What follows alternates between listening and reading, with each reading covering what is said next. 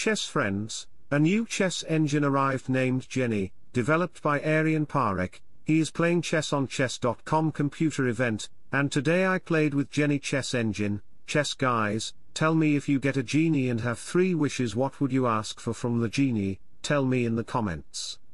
And chess friends, this is your today's puzzle, solve it and write answer in the comments. Let's go. I started with e4, e6, French defense, d4 by me. Genie played d5, knight goes to c3, knight on f6, bishop goes to g5, threatening to play e5, so bishop e7, I pushed the e-pawn. In this position, the knight can go there or knight on e4, but Genie backs his knight, thinking, ho, ho, ho, I am Genie, I can do anything I want like in fairy tales. No, you can't beat me in chess, because I am Stockfish, owner of Stockfish channel, and chess friends. If you haven't subscribed our channel yet, then you can like and subscribe to my YouTube channel. Bishop back to e3, e6, queen goes to g4, targeting on this pawn, so, Genie pushed the pawn, he wants to play h5, I played h4, threatening to play h5, Genie pushed the h-pawn,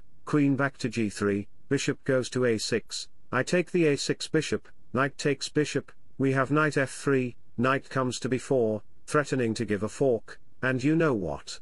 As an intermediate level looks like castle is the best move here, but if you do castle long, then you will lose opportunity to attack black on queen's side. Black will play normally, queen here, then castle. Look at me, remember my strategy. If you have a great pawn structure with more space, then you have a good opportunity to attack the opponent's king where he castle. So, in this position, I played rook to c1, queen up to d7, I played short castle to expand my queenside pawn to start attacks.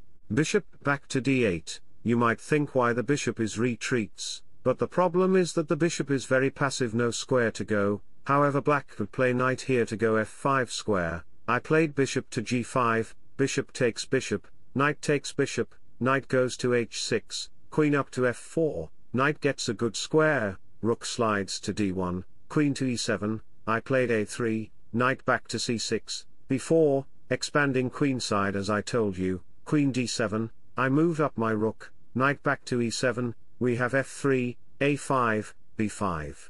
Because this position is closed, so Genie backs his knight to use that square for the other knight, and he can play castle, rook goes to b1, my every moves are reasonable, I put my rook on b file to support the b pawn and start future attacks. Genie played castle, knight goes to a4, I want to play queen back to d2, rook here, and a knight sacrifice on e5 square, we have knight c5, rook c3, threatening to take pawn, pawn can't take knight because it's pinned, so, Genie moved up his king, rook goes to c3, knight back to e7, in this position, I played knight c5, forking the king and queen, you have to take it, which Genie did in the game, pawn takes, knight, d takes c5, because of this pawn move.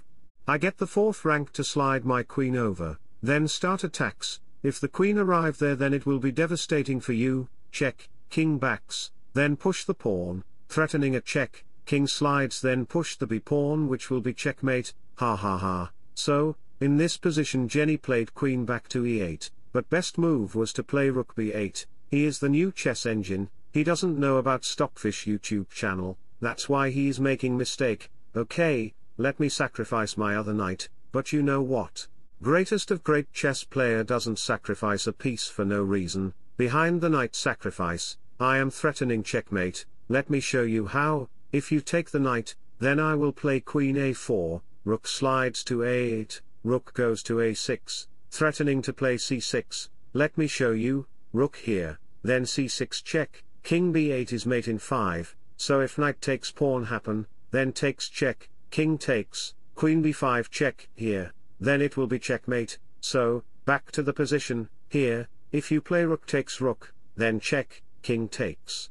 The queen is undefended now, I will take the queen, then I will checkmate you, which is about 5 moves, so on this position, Genie reads my mind, and he played rook a8, knight back to f6, queen slides, queen goes to a4, knight f5, rook a6, threatening to give a check. If you play very ordinary move, for example, rook g8, then c6 king back, rook takes, king takes, queen takes, here, b6, threatening to play pawn takes checkmate, which will be a checkmate by 3 pieces, so pawn takes b6, queen check, here, check, blocks, takes.